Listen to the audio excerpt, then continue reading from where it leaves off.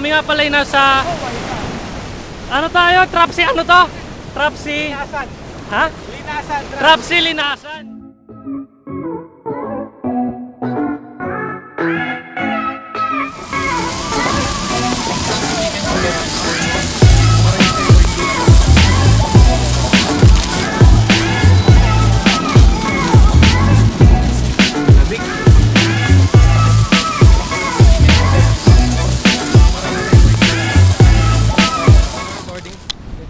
What's up guys, me JC back with another video, and today we're here at San Felipe.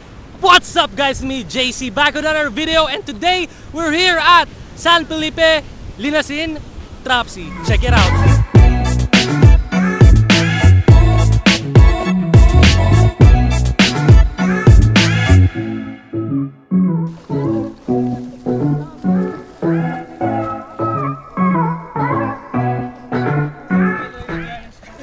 Tibay, walang waterproof. Ako yung waterproof. Ang alat pala.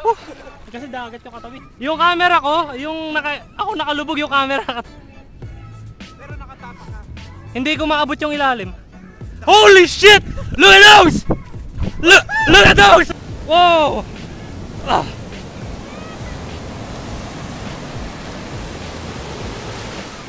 So, there's that. Oh, yeah, boy. Yung entrance dito, $1 or 50 pesos. Linasin Trapsi. Ay, Linasin Trapsi? Trapsi Linasin. Linasin Trapsi. Linasin Trapsi. So, ito yung makukuha mo sa 50 pesos mo. Then, meron din kaming cottage na nakuha.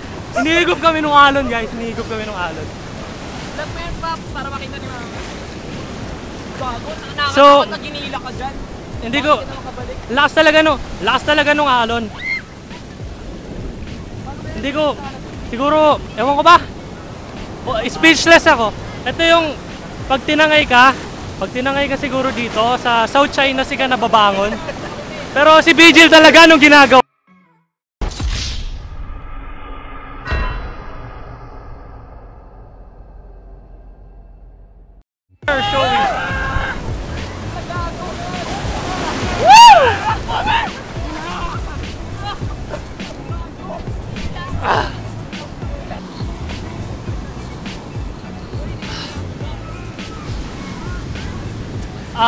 Wala akong tripod na dala. Yung monopod lang, binaon ko muna sa sand. Tapos mag-enjoy muna kami. See you later!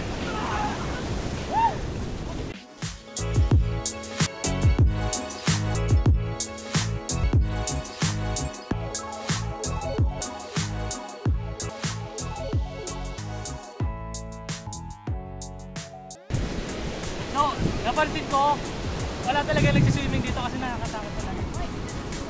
Nakakatakot kasi imagine yung waves nasa pang-pang. I don't know, pang-pang pa lang yun, pero hinakain kami ng dagat. Pero we're having so much fun. So yeah, update lang kasi bakit pa.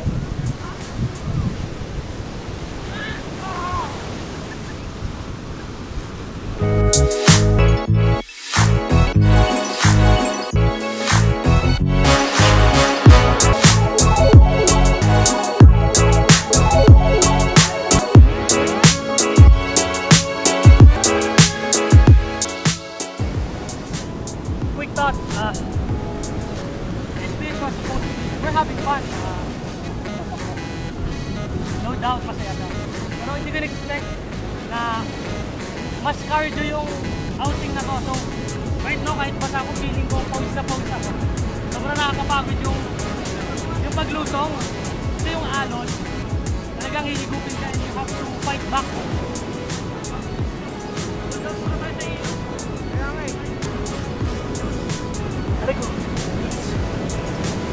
So yun, nagre-record ko siya.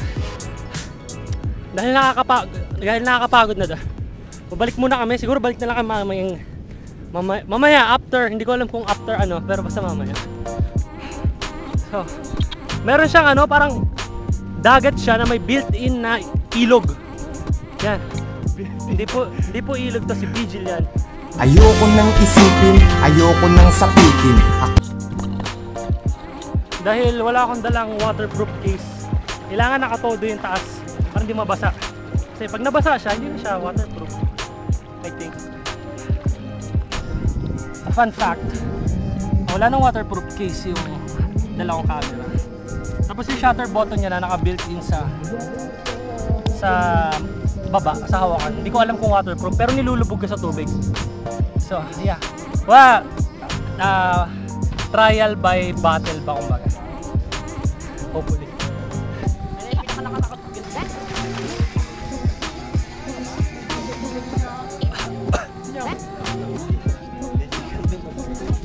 Oh. Excuse me.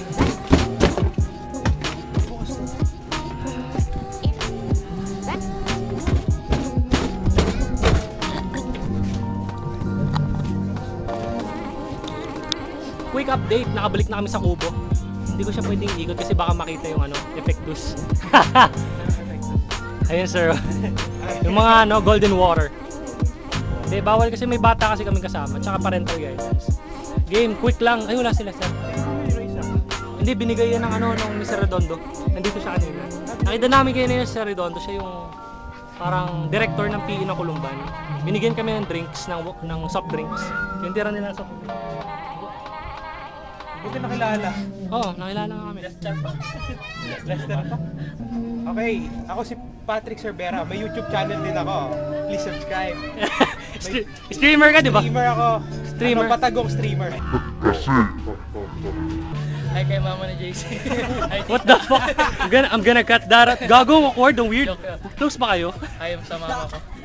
Actually, hindi namin alam kung ba't kasama to. Kaninong tropa to? Itong papakilala ko next. Sino ba yan? I'm Christian Lloyd, I'm Felipe. Okay. Former Anong student from Pulungan. former student?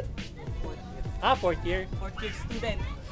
Kilala niyo yan? Kilala mo ba yan si fourth year student? Actually ngayon ko lang nakita yan kasi ang alam ko tropa to. Tropa. Tropa mo ba yan? Hindi naman sa pero hindi ko yun inaamin. Hindi mo. Kilala mo yan si Felipe? Actually, hindi ko kilala eh. Kanina pa ang sikip ng sasakyan eh. Kanina sa sasakyan, hindi namin alam kung bakit kasama siya. Mamaya babalik kami doon, update ko lang. Siguro gagawa ko mag B-roll. Marunong ba ako hindi ako marunong mag B-roll, pero sige, try natin yan. Sige.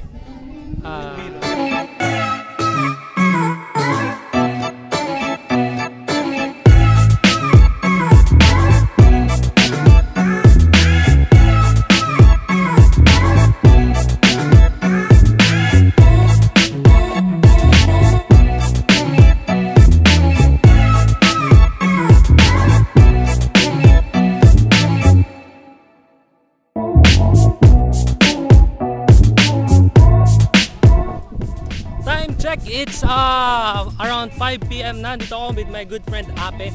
On your left, makikita mo yung left side ng Zambales. And you're on your ano daw? And you're on your ano daw? Saan sila? So on that side, the other side is where my friends are. Kasi kanina yung balsa, that thing, the balsa, hindi kaya ma-accommodate yung maraming tao. Kaya sumabay ako sa mga nauna, those guys right there, and this guy naglakad lang siya sa kalaliman ng ilog. Ay, lumangoy siya kasi malalim yon. So yeah, bumunta kami sa side na to kasi ang ganda ng side na to talaga. So worth the look, worth the shot. And I don't know, siguro kailangan lang talagang though na videohan ko na siya kanina, gusto ko lang magkaroon ulit ng time para videohan siya, para i-share sa inyo guys. Yan, again, ang tawag dito is Linasin, Linasin Trapsi log?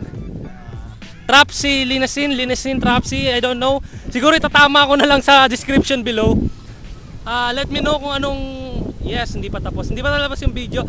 Magbi-b-roll pa ako hanggang mamaya. So, buti nga gumanda yung weather. Kanina kasi kanina maulan, hindi namin na-expect na magki-clear din yung skies. Pero buti na lang, tumuloy kami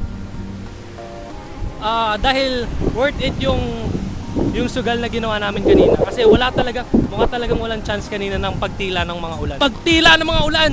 Guys, word of the day, pagtila. What is pagtila? Pagtila is pagtigil, in English to stop. What the? Back to you guys. So kung mapapansin nyo kanina may ilog akong tinawiran. Ang English ng ilog ay river. Back to you guys, hindi joke lang. Ito yung dagat, so meron siya para siyang hybrid na sandbar sa gitna pero hindi siya maliit na sandbar like malaking sandbar. Hindi ko alam kung artificial siya or natural, pero nagmukhang ilog yung side na yon. Pero salt water pa rin siya, pero ilog yung tawag nila.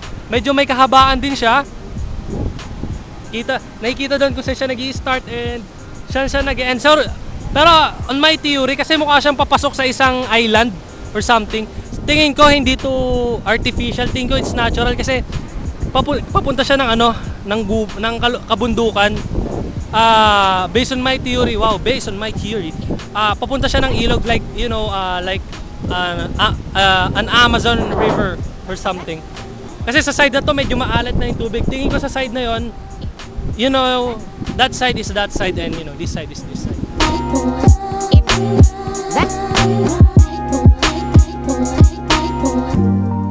Tingin ko napaus na ako kakasalita sa video. So hopefully this time hindi lang ako puro shoot, i-edit ko talaga siya. Alam mo ba, Jill? Ang dami ko ng shinat na video dito pero wala akong ina-upload.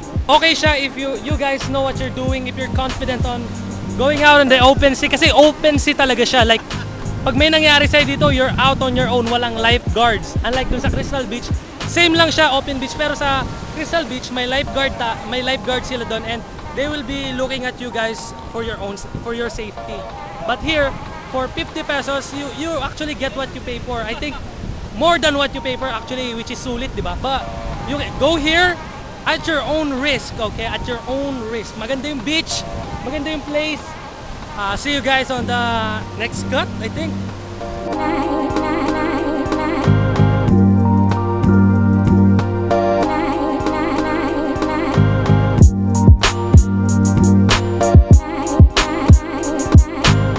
Time check.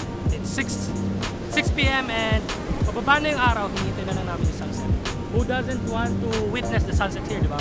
So I'm gonna cut this up so you can enjoy the time lapse. Enjoy.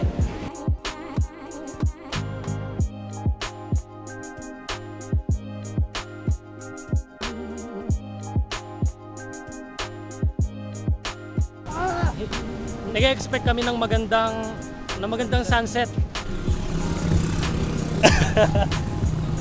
So, I'm back.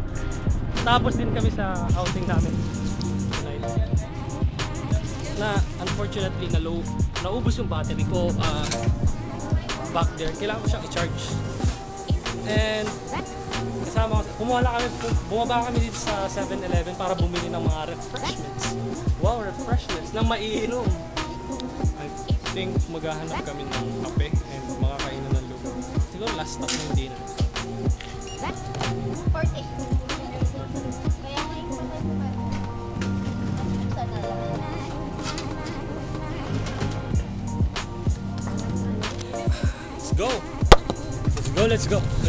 Let's go guys. Ano tayo? Goto, kape, what?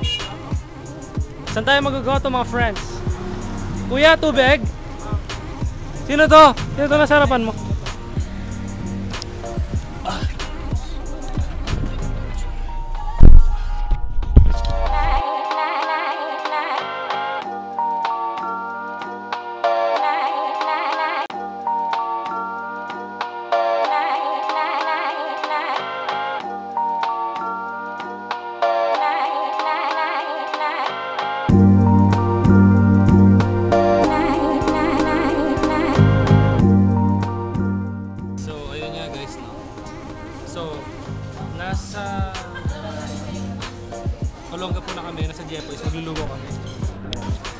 Si Lester umuwi na. Tingin ko ilalagay ko na sa video yung part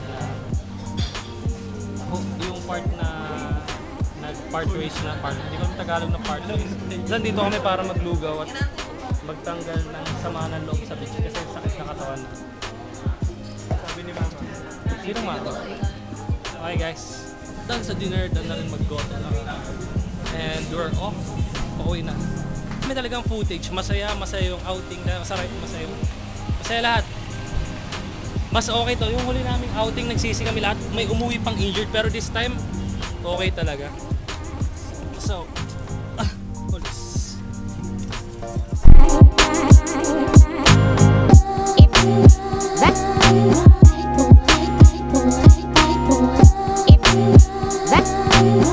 Sana abot ang 50 pesos mo dito!